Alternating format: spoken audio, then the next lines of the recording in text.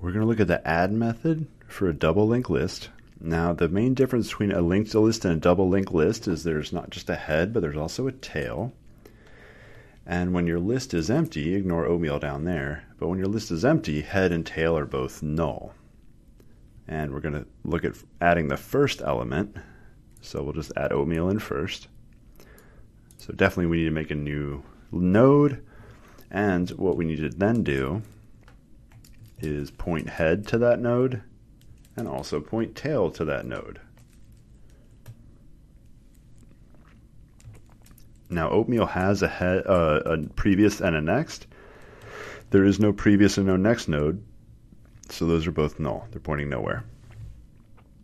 All right, so that's how to add to an empty double linked list.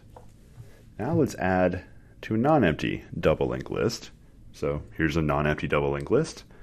Now if we want to add after oatmeal, so this could be done by using a certain index bigger than oatmeal. So how do we do that? Well, we need to make obviously a new node. Let's see what breakfast food we're supposed to put in. All right, strawberries. How could I forget? All right. So what needs to change? Well, tail needs to change. Also, this arrow needs to change. So there's a few modifications we need to make. So we'll first cross out that. So tail's going to be the new node. This only is true if you're adding at the end. We'll do a middle add later. All right, what else? Well, the previous node, or the node at the old index, you're going to have to modify that arrow, and strawberries previous needs to be the one that was there before, what tail used to point to. Okay, so let's add when there's one element. Now let's think of the situation when there's two elements, neither of which are the head or the tail. So I want to add, so we have a previous and a next. And of course, oatmeal previous points to nothing, strawberry next points to nothing. Those are both null. And I want to add another node, and let's go burger. So make a new node. And I want to add burger in between oatmeal and strawberries. So how are we going to do this? So I recommend you set current equal to either the node before or the node after. I actually recommend before because there's no guarantee there's a node after. You might be trying to add to the end, and in which case there's no node afterwards. So I strongly recommend you set current to be the node in the position before the position you want to add. And you can just use the get node, very similar to the regular linked list, to get the node at a certain index. And so now we have current is the previous node. What do we need to do to add in burger? All right, we have a few arrows to switch around. Basically, there are those two arrows right there. And burger is going to have arrows as well. All right, so burger previous. Burger previous needs to point to current. Burger next needs to point to current, what current next points to. So burger next is going to point here to strawberries. Now we have to modify these two arrows as well.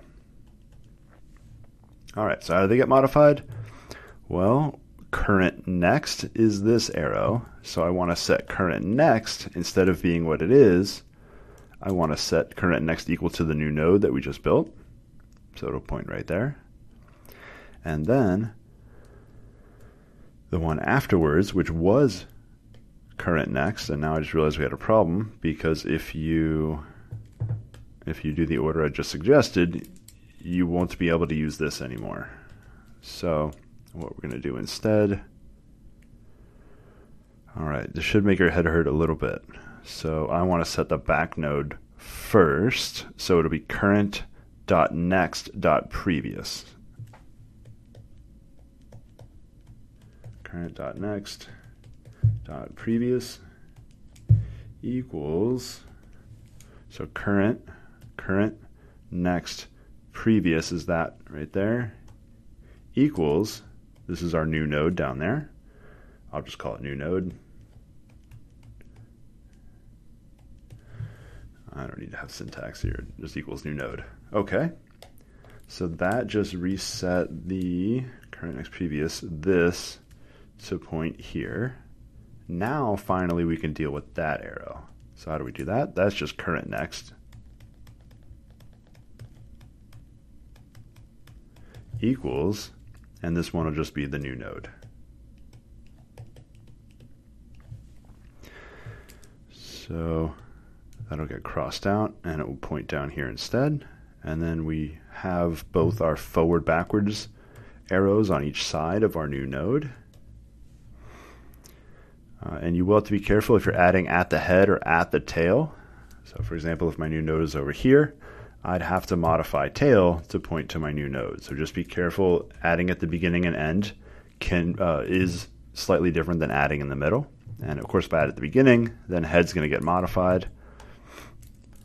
And I really do recommend use this current to point to the node that before where you're going to add.